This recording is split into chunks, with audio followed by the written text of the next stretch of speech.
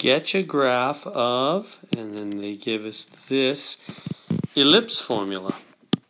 Now this time we have numbers up here in the numerator next to x and next to y. And that's going to change the center. In fact, let's start there. So here's the general setup. When you have y plus or minus, and no, I should start with x, huh? So let me go back here. When you have x, whoops. So when you have x and a number squared over, well, this is not helpful. I'm just going to say the opposite of this number and the opposite of this number is the center. The center of the graph is this number, comma, that number, opposite. So the center is going to be +1, comma, +2.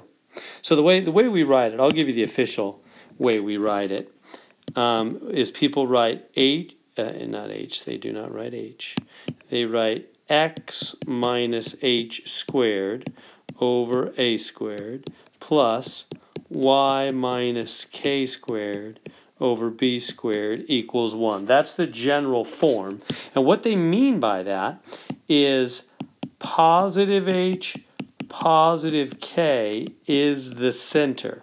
See how they took what was next to x there, negative h, and they took the opposite, and they took what was next to y there, and which was negative k, and they took the opposite, made it plus k.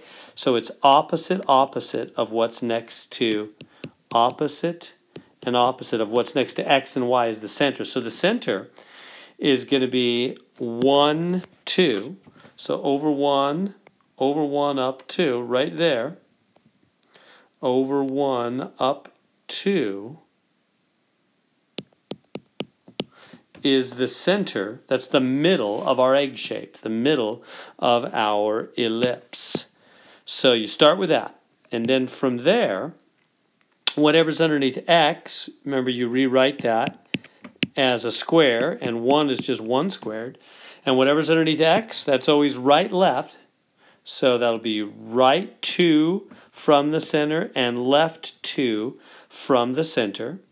And whatever's underneath y is up 1 and down 1 from the center. And then we just connect the edges with our egg shape. Mine doesn't look so good, but there we go. There's how we graph the egg shape. So again, we start with the center, which is the opposite of what's next to x and y. So right 1 up 2, and then from that center, whatever's underneath x as a square, 2 squared, go right and left 2. Whatever's underneath y as a square, 1 squared, up and down 1. And that gets you the shape. Now, all of this fits in a box, we realize, like this. Here's the box. You don't need to draw the box, but I want you to know it's there. So when I go to the graph making program in just a second, I'm going to click on the center, which is right here at 1, 2, and then I'm going to click on any corner. I'll click on that corner, which is the point, what? Over 3, up 3.